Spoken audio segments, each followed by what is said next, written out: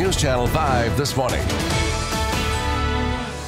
Hey, good morning. Happy Friday. It's February 2nd. That means it's Groundhog Day, and Punxsutawney Phil, we're sorry to say, has seen his shadow. I know. And that mess we told you about yesterday morning on I-40, it's finally cleared up, but it took 13 hours to reopen the eastbound lanes in Dixon County. It's the worst week for the Dow, in fact, since the financial crisis nearly a decade ago. In fact, just take a look at some of the closing numbers from yesterday. The index tumbled more than 1,000 points. Forget listening to the experts when it comes to who will win Super Bowl 52. All you need to do is listen to Fiona the Hippo. So we're listening to the groundhog for weather and the hippo for sports. Yeah, very good. You just need someone for news. Yeah, no kidding.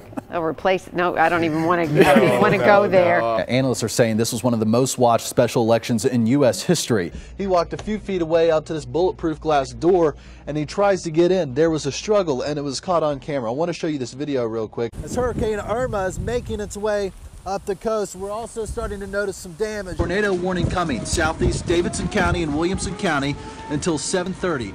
Take cover in those areas. I can tell you, I just heard the sirens going off. They normally would open up at 6 o'clock and Shoney's would be packed with people ready to eat their breakfast. This morning, it's packed with police as they investigate what exactly happened here. We expect that 15-year-old shooter to be charged within the next 48 hours with 2 counts of murder and multiple counts of attempted murder. Actually, I'm walking up here right now and I can see that this fire has started to rekindle. Now smoke is coming through my house now, real bad. It's coming through your house? Yes, sir. Do you mind if we take a look? Yes, sir. At first, I didn't have this much smoke, but now I do. You have a fan out here as well to kind of air things out. Yeah. Well, we appreciate you, Charles. Let's check back outside one more time and see what's going on. In fact, over here right now, come over here. This is Mr. Forrest crossing the street right now, and we're going to try and get a word in with Mr. Forrest. Mr. Forrest, do you have any comment? Mr. Forrest, what do you say to the citizens of Nashville?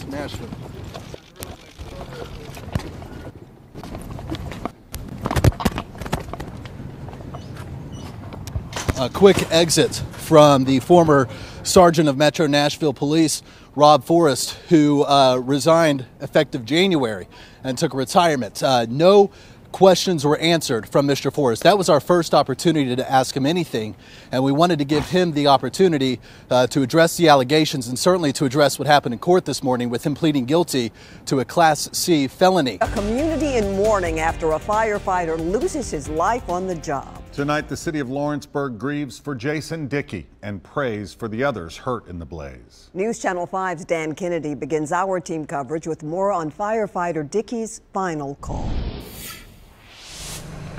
This is a hard time and a trying time for our department. Firefighters spend a lifetime training for tragedy. I want to ask for everybody's prayers. But even the most well-trained can never fully prepare for a day as tragic as this. Engineer Jason Dickey, 38 years old, succumbed to his injuries last night. Firefighter Jason Dickey responded to his final 911 call at 4:30 Monday afternoon.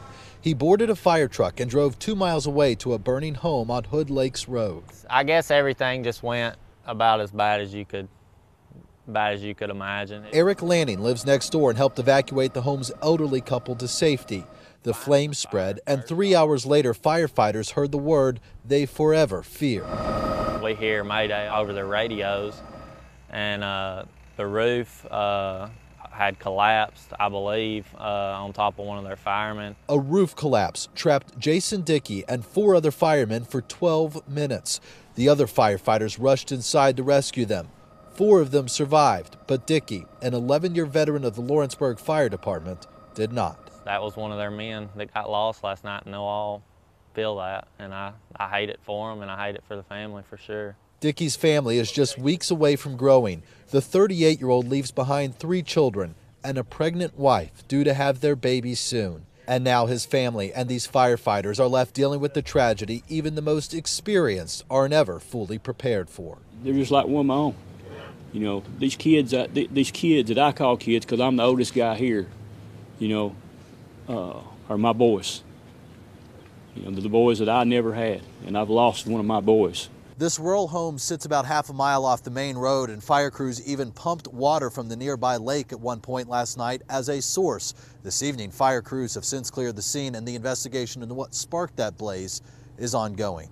Reporting from Lawrenceburg, Dan Kennedy, News Channel 5. Winds are picking up along Lake Okeechobee, and time is running out for residents to evacuate before Hurricane Irma makes landfall in just a matter of hours. In Pahokee, Florida, things have largely stayed the same for decades. Sugarcane, always the moneymaker. The lake, a big attraction. Even this apartment building. We're here, my next door neighbor. Standing strong for decades. It's been here before I was born. I'm 51. Janice Thompson has lived through hurricanes before, and she's not leaving for Irma. And everybody running, but it's the whole state of Florida, so where's he gonna run to? Running is what state and local officials have hoped residents would do. If my mom not leaving, I'm not leaving her. So whatever happens, I'll be with her. But Janice and her 21-year-old daughter, Charlisa, say they're safe on the second floor. Whatever come through here is gonna come, and this building's still gonna be standing. Safe options still exist. Just 20 minutes west, a last-minute shelter has opened up in Clewiston. Because you never know what we're going to get into with the storm. Anyone, even pets, are welcome to ride out the storm inside these brick walls. But in Pahokee, some things and some people are proving it will take more than just waves and wind to make them move. This is a small town, and they saying the hurricane is bigger than Florida. So where can you run? Nowhere. The shelter just opened up this afternoon. There are no cots, no extra services, but they have food and water, and most importantly, a roof and sturdy walls. Reporting in Clewiston, Florida, I'm Dan Kennedy. Now back to you. It doesn't have to be a beautiful day to find this foursome on the golf course. Dave, Ray, Walter, and Jim tee off every morning, 7:30 sharp. Wow. And one of them has been playing longer than the rest. Not bad for an old guy. Jim Straka. There's people behind us. Is 90. Grandpa. Jim walks his bag 18 holes every morning. I hope I stay alive for the 18. Rain or shine. There's a good shot. He's only missed 11 days this year. You know, I get up in the morning, I can hardly wait to get here. Jim's style is old school. He wears knickers. Get up there, get. See if I could putt, I'd have a game. And his putter is wooden. Garage sale, $2. The only problem? It didn't come with directions. Man, that was a birdie. 3 hours with his friends goes by fast. 4 for Ray. And after a morning on the links, he loads up his car and drives straight to the nursing home. I'll open the door. Where everyone knows Jim. Did you win today? Did you beat the young guys? No. But I had fun. But this isn't his home. There you go, sweetie. It's Betty's, his wife. Hey, having a good morning. Betty and Jim first met on the dance floor. Nobody did a better cha-cha than us. They fit a lot in almost 20 years of marriage. As much as most people would put in 75. But now... Remember? Some of it? Things... Little of it. ...have changed. No. Betty... No. ...has Alzheimer's. Well, that's okay. After suffering 30 mini-strokes over the last few years, this once amazing dancer is now confined to a wheelchair. You can only have one attitude. Accept what you can't change and be happy with what you got left. What else you gonna do? Jim visits Betty every morning. Think we should sing a little? Oh, sure. He's found her mind is triggered by something simple. Let me call you sweetheart. I'm in love with you. It's a love forever inked. This is the letter, honey, that you wrote me a long time ago.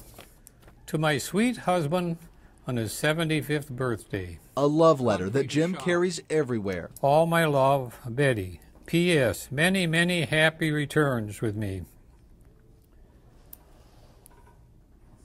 It's that touch that keeps Jim coming back, because even if he skips that rare day on the golf course, you love me? There's one appointment he'll never miss. I love you, too.